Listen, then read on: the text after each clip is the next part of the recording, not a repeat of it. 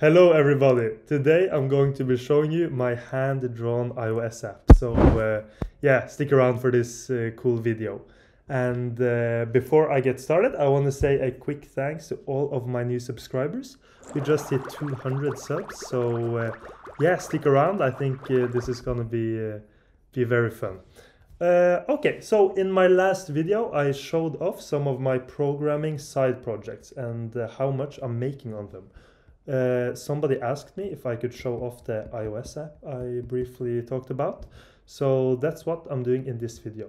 Because what I didn't tell you in the last video is that this app is actually hand-drawn, which I think is pretty cool. Okay, so this is the app. It's called 100 spørsmål, which is Norwegian for 100 questions.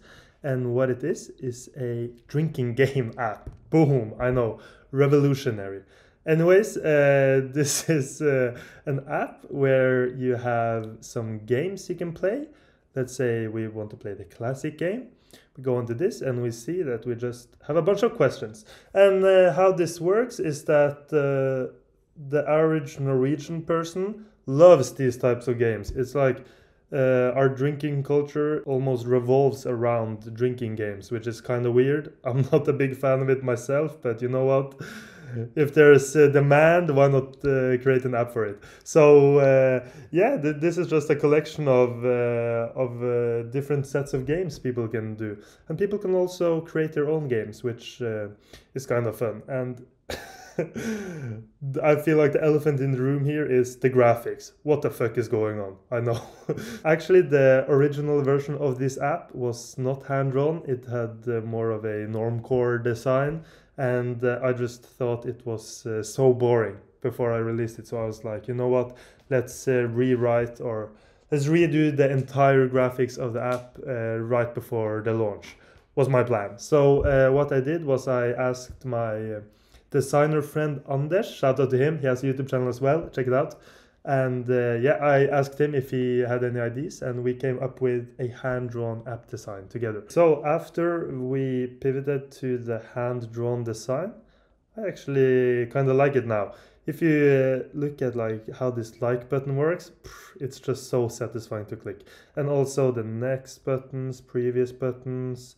But yeah, I think this app turned out to be kind of interesting, and yeah, I'm happy we did the graphics like we did, and I'll now show you how the technical side of the app works, which is super exciting. Okay, so the stack of the app consists of React Native for the UI, and I'm using Tailwind for styling. And to get Tailwind working in a React Native app, I'm using something called Native Wind, which is pretty nice.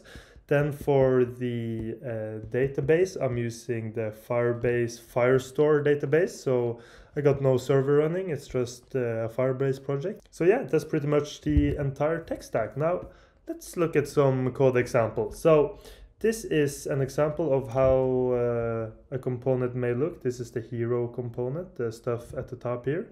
And you see it's only a few lines of code, which is very satisfying. I'm basically doing all of the positioning using Tailwind, and then the components themselves are just images. So this is the hero image, we can check it out. I got it open here. It's just a PNG that I cut out using Photoshop, and I'll be the first to admit this is not perfectly done, but you know what? I think it works. All buttons are made of 3 states. It's one active, one selected, and one not active. So this creates for some really interesting effects, and yeah, like I said, I'm super happy with how it all turned out actually. We are currently looking at the Firestore database that the app uses, and as we can see here, this is where all of the questions and games are stored.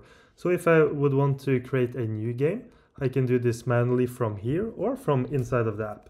And all I need is to add a couple of fields. Let me do that really quick. So here I've added the fields author, description, emoji, ID, name, public, and an array of questions. So if I now open the app, we should see that this new pack exists. And boom, here we have the YouTube pack, created by YouTube. Hello YouTube. And okay, I don't have the full version of the app myself, so we can't play it unfortunately, but yeah, this works. I was actually hoping that more users would create their own packs, and as of right now it's basically only this guy Christer that created his own pack, which actually was pretty nicely done. He created 57 questions and has gotten a lot of upvotes, which is cool. But this app has been alive for over a year, and with only one user-made pack, I can confidently say that, okay, maybe that's not the best feature of the app. So I'm actually planning on doing a complete rewrite of this app because I do think it has some potential. So if you are excited to see what I come up with, because spoiler alert, I have some pretty cool ideas, then you should subscribe and stick around because I'll create some videos on this subject in the coming weeks. Now, before I end this video, I want to quickly show you the usage of the app. So right now, the app is pretty much dead. As you can see, it only got 11 downloads last month, and that's because I'm doing no marketing on the app and the user base was never too big to begin with. But what's interesting is that people are still buying the app, so I'm still making some bucks here and there on it. And yeah, like I said, if you want to hear more about some passive income I have going on, you should check out my last video here. And other than that, I would say have a great rest of the week. Thanks guys, bye. Sit there.